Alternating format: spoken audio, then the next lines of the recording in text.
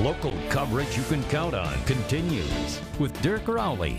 You're watching WANE 15 News, Nightcast at 11. Blackhawk Christian graduate Caleb Furst is majoring in biomedical health sciences, so he's no pushover in the classroom or on the basketball court. Sophomore at Purdue, the Summit City native's been a fixture in the Boilermakers starting lineup this season.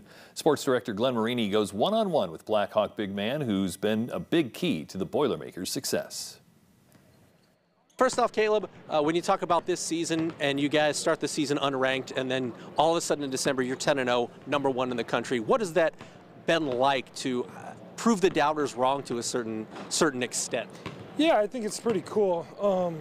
Obviously, I'd say like we believed in ourselves from the beginning and we kind of knew what we were capable of.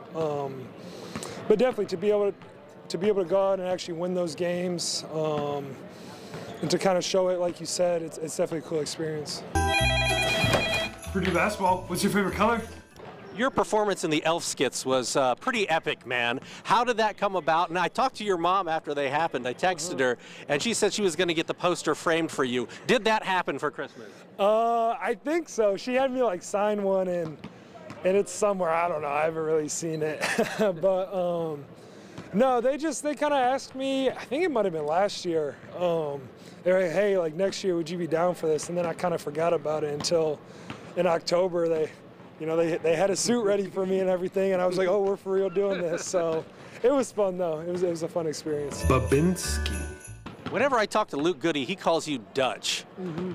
Has that nickname matriculated from Fort Wayne to West Lafayette, and why is that your nickname? Well, when I was younger, my mom always called me her little Dutch boy, and then it kind of had a resurgence in high school with Coach Davidson because he loved nicknames. So he asked me my freshman year if I had any nicknames when I was younger. I told him it was Dutch, and so that's kind of what it was. People throughout high school always called me Dutch, but there's a few people here and there that call me it. But no, not nearly as much. It's my gamer tag though in all my video games for sure. Oh, there you go. So it is important. Zach Edey has got to be the front runner for Player of the Year nationally. What's it like not only to play with him but to play alongside him? And are there ever moments where you're like, man, I'm glad this guy's on our team? Oh, every day, every day. No, playing with him's awesome. I feel like I've said all the time that, we trust him to make the right decision.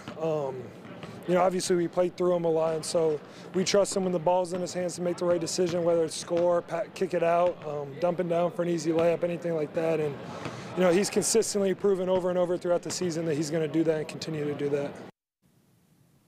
It's Marini reporting. Now, some interesting news to add from the Furst household. Caleb's young brother, Josh, currently a senior at Blackhawk. He just announced he'll join the Purdue program next year as a walk-on, so the Furst brothers will be teaming up in West Lafayette, where it will be a true family affair at Mackey Arena starting next season. Nicholas?